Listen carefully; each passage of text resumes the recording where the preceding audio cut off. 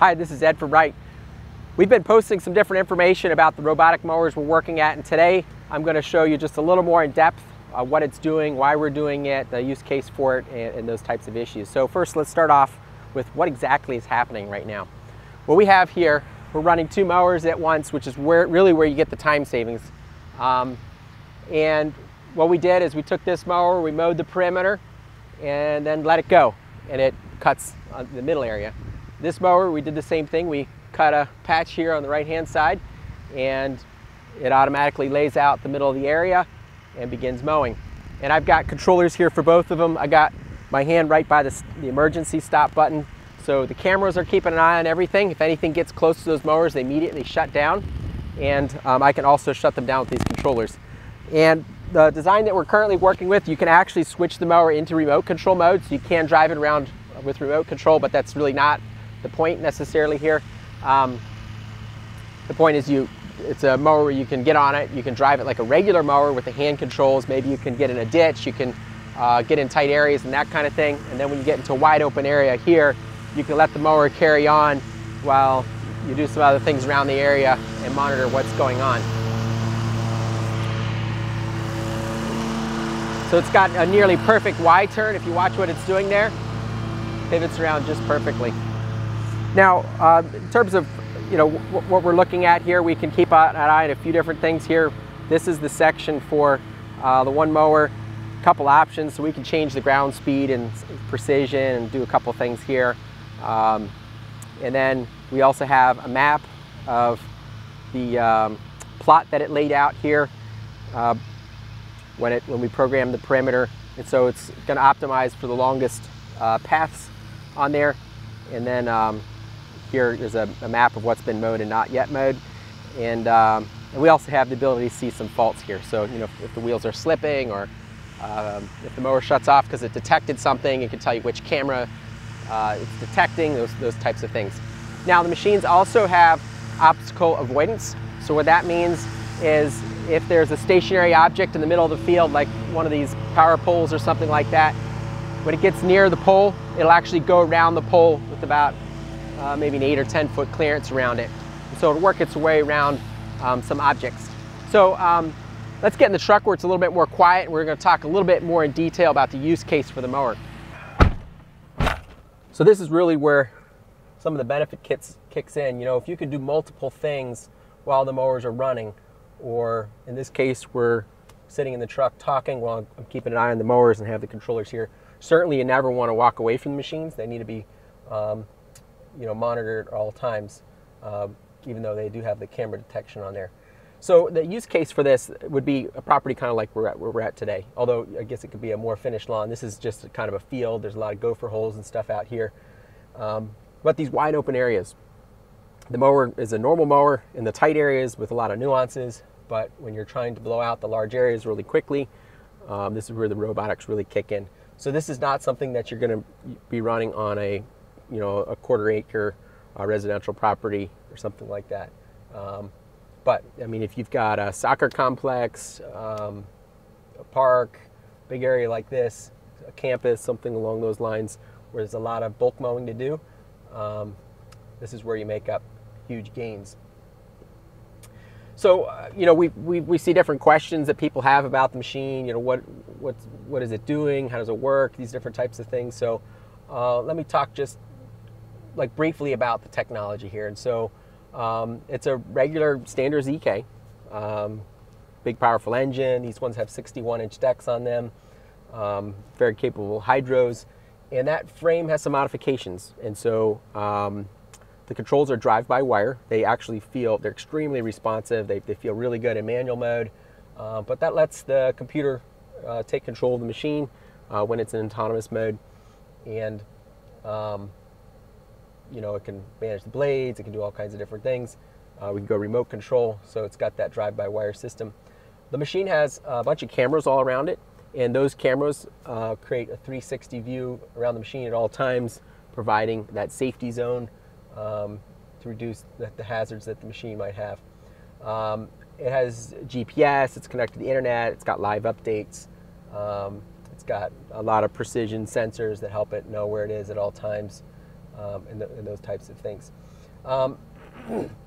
Now, in terms of where are we at in development, these are prototypes. So we've made a bunch of pilot machines, and they're out working well. Just going to keep an eye on this machine back here. It's finishing up the corner patch.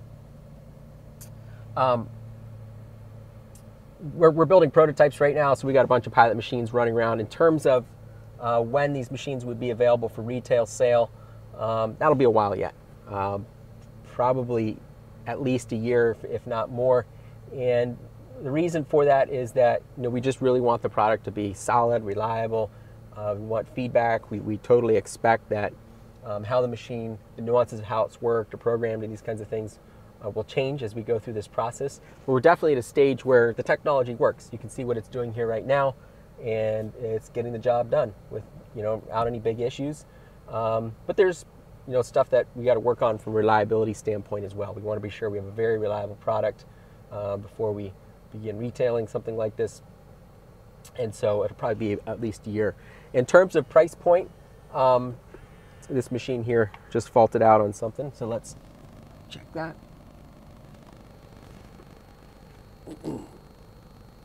The camera is detecting something around the front and left side, so I can see that there's nothing there.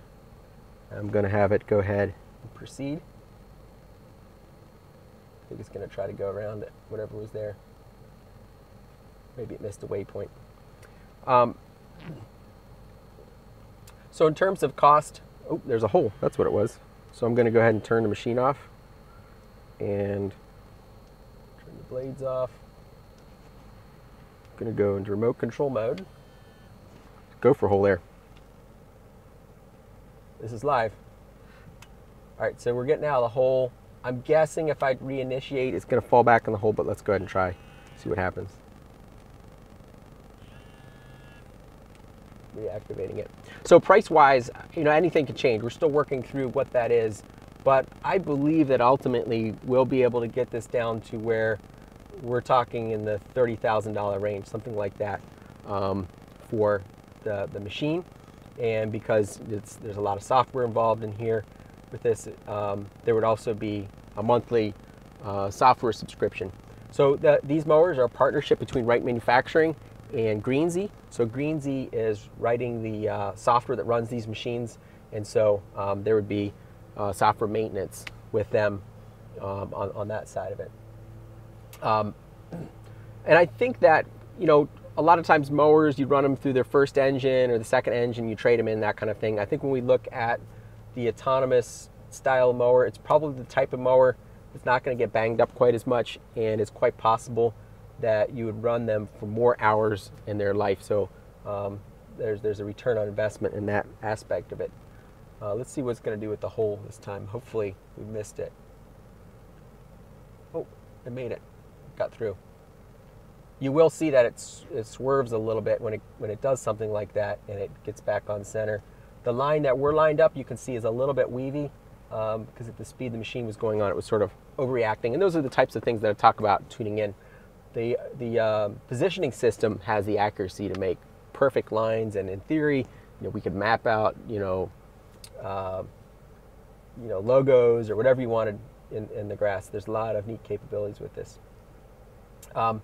Now, one question we get is, the robots are taking over the world and we're taking jobs and these kinds of things. And that's I wouldn't characterize it. That's what we're trying to do. What we're trying to do is that in life, there's all kinds of things that we do to have a higher, to be more productive, make more money, have a higher quality of life. And so, that's why we drive cars over walking, or that's why we have running water. We have cruise control in our vehicles. We have all these conveniences, these things that make our lives so much more productive, so much more healthy, and these kinds of things. And so this is about the progress of technology. And so, we make large, powerful, productive mowers because they, help you be competitive and make more money and provide higher quality jobs and all these types of things. And so I think when we talk about autonomous technology, it's an incremental step in production. And so we're not necessarily trying to take jobs here. In fact, I believe that this type of technology creates an opportunity for a lot of new kinds of jobs. These mowers just don't go out and do everything by themselves. Although we're getting more done per person in this setting, it still takes input. We're here today. I'm keeping an eye on both these machines as we go. And so they're not directly displacing jobs. That's not what this is about. It's about incremental technology to higher performance, higher productivity, and the ability to create more money with your business. So that's generally, I'd say, where we're at with the robotics. Although they're not available right now, I would say, subscribe, follow along with what we're doing. It's going to be a very interesting progression over the years of where this type of stuff goes. And, we're committed to developing these technologies. And this is also not the only thing that we're doing.